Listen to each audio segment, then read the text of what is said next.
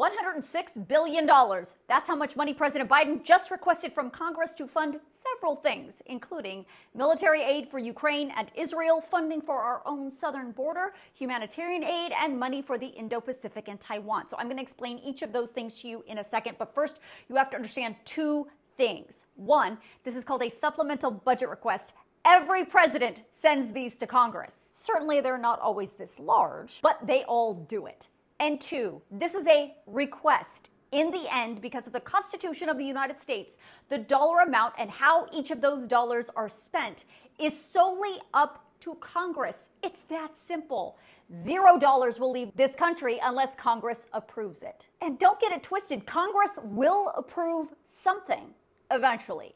Maybe it won't be $106 billion, but it's going to be something significant.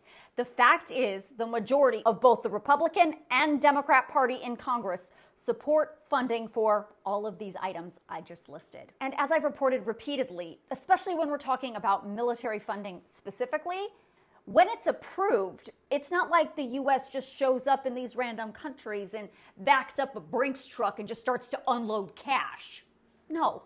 That's not how it works. The funding goes to the U.S. Defense Department and the Pentagon, which then sends weapons to those specific countries from our stockpiles. Then the Pentagon uses that money to buy more weapons made in America. In fact, of the $106 billion requested by the president today, more than half of that is going to our own Pentagon. One more critically important thing I want you to understand before I talk about the specific numbers the president is requesting today.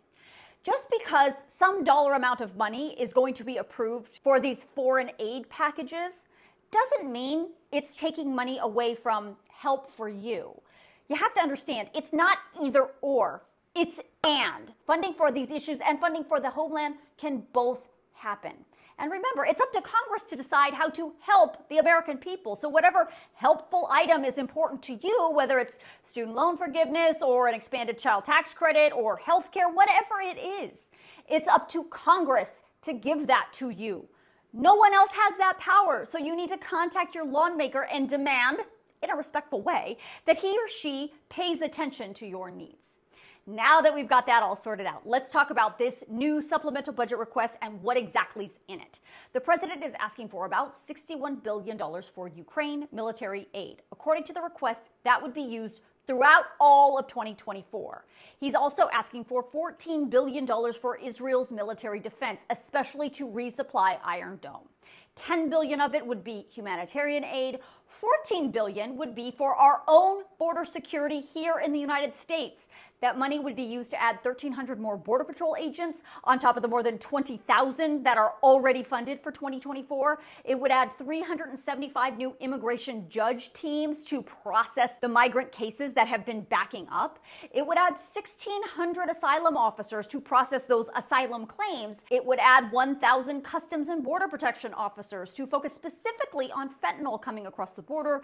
And it would include money to purchase new equipment and cutting-edge technology to monitor the activities of cartels. $7 billion would go to the Indo-Pacific. That money would do several things, including helping our allies like Taiwan build up the capabilities necessary to address the threats coming from adversaries like China. Lastly, the president said he is also going to send over another revised supplemental budget request on top of the one that we're talking about right now. That request would do several things here in this country, like adding money for FEMA to address the natural disasters in places like Maui, the hurricane damage in Florida, and the devastating flooding on the East Coast. It would also include additional funds for the WIC nutrition program for moms and babies, and would add money to the child care programs that just expired to help keep costs down for low-income working parents and keep funding the child care centers that serve them. Of course, none of this can go anywhere until there's a House Speaker.